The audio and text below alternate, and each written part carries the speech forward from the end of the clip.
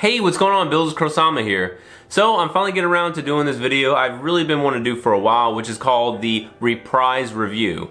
Now what that means is kits I've reviewed like a long time ago in the past, like 5+ years ago. These are going to begin kind of like a modern day review and touch up. And as well as kits that I've built in the past that I just never got around to reviewing, those will get reviewed in this as well.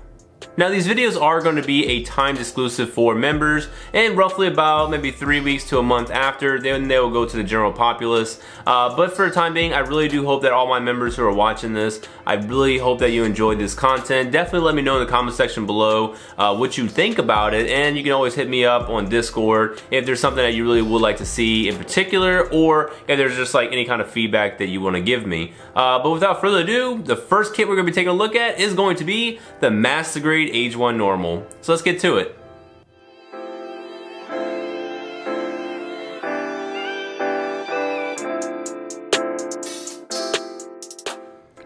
Now I still remember the actual time that I built this kit, so it was 2012 on Fatima. I really enjoyed the build. Back in the day, I probably praised this kit more than any person I can think of. Even Robert 184. I think Robert 184 really loved this kit just as much as I did, but I probably praised it on a different level in terms of master grades, because at that time Unicorn was really pushing out a lot of master grades, but this just felt fresh, it felt new. A lot of different things that they put into this kit you really didn't see in master grades at that time. Now before going any further, I do want to mention that I am missing some parts because yeah, this kit is about 7 years old. So the back of the head, that giant white piece, I have no idea where that piece is. And I'm also missing the armor piece that goes on the back of the elbow. Now in terms of detail, this kit, oh my god, I love the details in this thing. And just to kind of point out some things on here, it's really just the etched in parts. So like you see all these like little tacks, and I did panel line this kit back in the day. But man, I don't know, 2012 was a great year because I just felt like we was getting a lot of good AGE kits, and not only the AGE master grade kits were amazing, but the high grades were awesome just as much. But yeah, you get all these like little vents right here, so all this is etched in parts. So you can paint underneath it, and it'll show fairly well. Maybe if you do like a light gunmetal on the inside. But for the most part, I mean, you really just had a large amount of just etched in details all over this kit, and like I mentioned before, these are things that you really didn't see on modern day master grades at this time, because I mean we was getting the master grade Unicorn, and it's a great kit, but man, I felt like this was just leaps and bounds ahead of that. Now with this kit, you was supposed to get a kind of like chromed out sticker that you put on the back of this A piece, and it was supposed to reflect it, and it kind of like looked holographic. But I was basically just inept. I did not put it back there because I really just didn't, pay attention to the instructions. So it looks flat, but eventually I'm gonna just pop that out, and I'm just gonna, chrome out on the back, and then, pop it right back in. But for the time being, this is what it's gonna look like without that sticker, unfortunately. Now the legs did also have a lot of etched in details right here, so they basically cut out all this plastic, and it's just basically showing all his vents. This was not shown in the anime, nor was it shown in any illustration I remember. It was not on the high grade, so this was something more of a master grade exclusive to see all these different vents on the legs as well as the arms. Now the only major stickers that you did have was going to be these black little stickers right here on the knee, but these are honestly amazing. I love these stickers because they kind of don't look like stickers, they look like plastic pieces. They have a very deep black color, so you don't see anything in terms of like fingerprints or anything, like that would indicate it was a sticker. You also had a sticker for the eyes, the top camera right up there, and the back head camera. Now let's talk about its overall aesthetics and appearance. I honestly think it is super unique. I know a lot of people try to say, oh, it's kind of just a knockoff RX-78-2, and also the plot is very reminiscent of the original Mobile Suit Gundam series. But I would say that it takes the RX-78-2, and please don't hang me for this, but I think it improves on that. I think it takes a lot of the great colors and aspects of the original Gundam, and it just makes it overall better.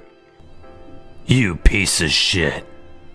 Now I know when this mobile suit came out, people were really harping on that spoiler. They were just saying things like, oh, it does not look like a Gundam at all, oh, it looks like a knockoff race car, oh, hashtag not my Gundam, all things that you could definitely imagine. But some people kind of came around over time, especially when the anime did debut and all the model kits were coming out. They were kind of like, you know what, it's not that bad. But me, Pop-Pap Kern, I was on board with this the entire time because I enjoyed what it looked like and I loved the change it was bringing to the overall Mobile Suit Gundam scene.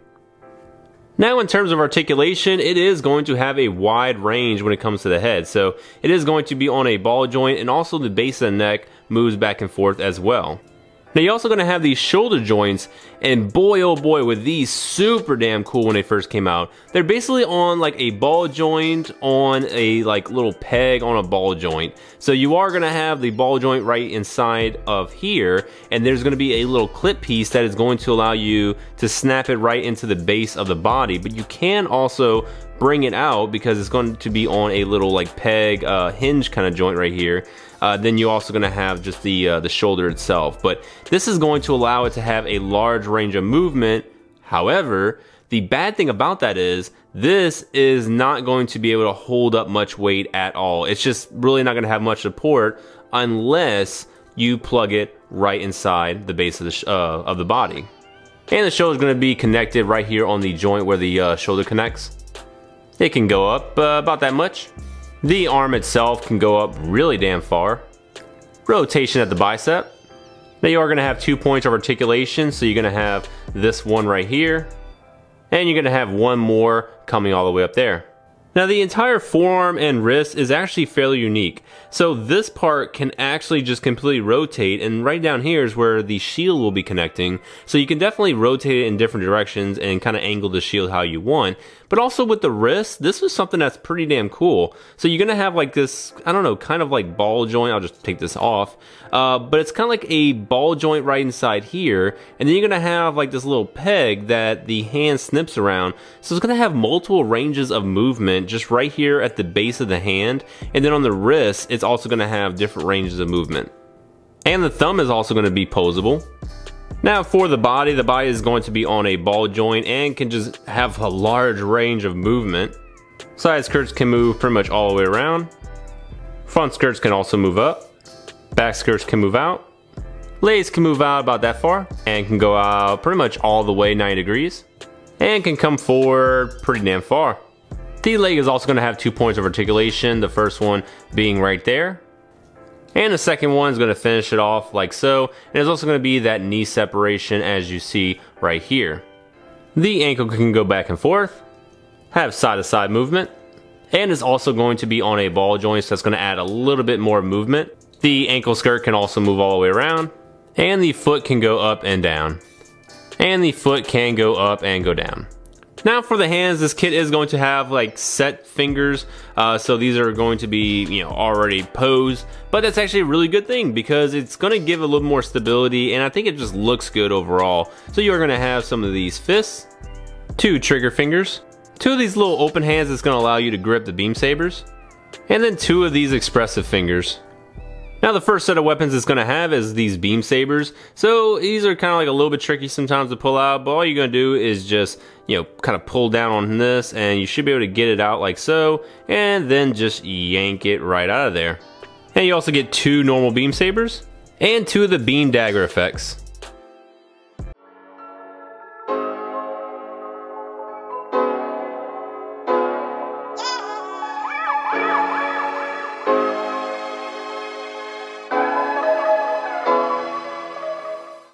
Now this kit did feature a little gimmick to where you could open up the cockpit, and it was beautiful. So this is something I thought was really unique, is the front dash, like where the panels and like the computer and everything is, that actually swivels down with the actual cockpit. So you just fold that back in, and then you can just bring it back out, and then just kind of rotate this up so that way it will gain access for Flint to walk in.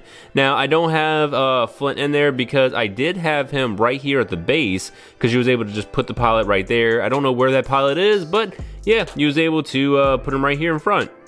Now this kit also did have marking stickers, so the ones that are kind of like right here, all the different red, all in the face, and to include all these little warning stickers all over the legs. And underneath the feet you are going to have some nice looking thrusters, so if you want to just like kind of paint all of this different colors, you definitely can, and also paint the thrusters right underneath the feet. And next we're going to talk about is going to be the Dodge rifle. So this is a really cool beam rifle. The only stickers you're going to have is going to be for this camera right here, as well as that camera right there. Now you can use it just like this, and it's basically going to act as like a beam pistol, but you're really going to want the overall aspect pretty much right there. Now this front piece can rotate all the way around, but you're going to want it to get like this if you want to fold out the handle, and he can kind of do more of a like a stabilized charge shot. Now you're also going to have this flipping down mechanic, but there's really no way to like mount the beam rifle right on there. Yeah, this is pretty much going to be for the AGE-1 Spalo.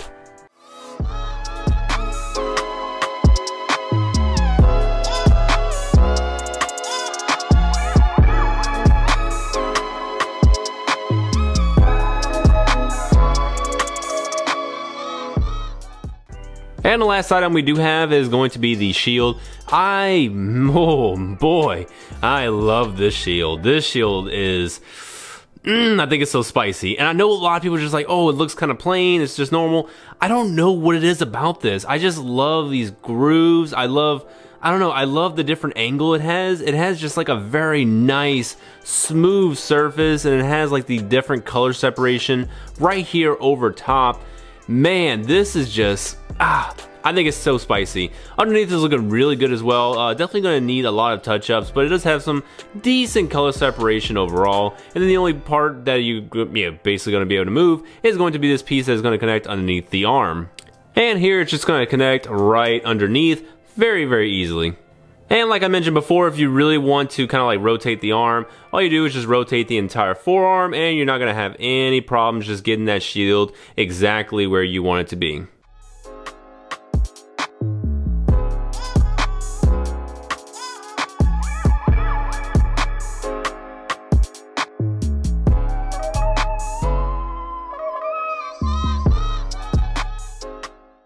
Now for comparison, here he is next to the high grade AGE-1 normal and the master grade 2.0 RX-78-2.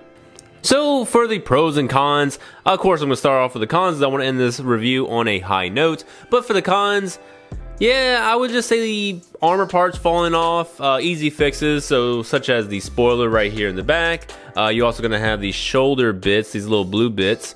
Those fall off fairly frequently, so you're going to have to glue those as well. And that's really about it. I mean, his arms are, a little bit old now, so it really can't hold the weapon up because the poses I've been putting it in for the past like 7 years. It has been holding up its rifle. So, after such a long time of doing the same thing, the joints have become a little bit weak. But, hey, easy fixes once again. Outside of those cons, that's really it. Everything else is just pro. I think that for one, aesthetically, this kit looks beautiful. It is going to be probably one of your best looking master grades on your shelf. Obviously it's not going to trump the new, the Suzabi, maybe even not the Sinanju. I think it's better than the Unicorn aesthetically. It's not as big, but I still think it looks really good, and it is kind of an eye catcher because of its unique design with that backpack and spoiler attribute. But yeah, I would honestly say this is one of the best master grades that Bandai has ever put out. It definitely rivals a lot of the more newer kits, such as like the Dynamis, such as the new Verka, such as the Suzabi. It's not beating those kits, don't get me wrong, but it is going to rival them in terms of what it can do as such a simplistic kit. And it's generally going to be finding, I'll say you can find this kit at a pretty decent price, but since they haven't really reissued it, that could be a wrong statement, but I still find it in certain places for between $30 and $35. But if you can't get your hands on this kit, I would say definitely go and just take the plunge. There's no way, it's impossible for you to build this kit and be unhappy. That is an impossibility, my lads. But other than that, hey, I definitely had a great time just taking this kit off the shelf and kind of bringing new life to it. I really just, you know, I think the kit appreciated just as much as I appreciated to put in new poses and just have a great time and kind of update this review. So that's it for me, guys. Definitely appreciate you for watching. If you want to go back and check out the old review, I'm going to try and find it and put the link in the description. If not now, maybe a little bit later. But yeah, the link should be in the description, and you can check out the old review, which is going to be horrible, so brace yourselves. But yeah, I think this kit is amazing, and I'd definitely like to know what your thoughts are in the comment section below. But that's it for me, so definitely give this video a thumbs up if you did enjoy this review, and let me know in the comments if you want to see something else, or if there's any other kits, like in particular, you really want to see get a reprise. But that's it. See you later.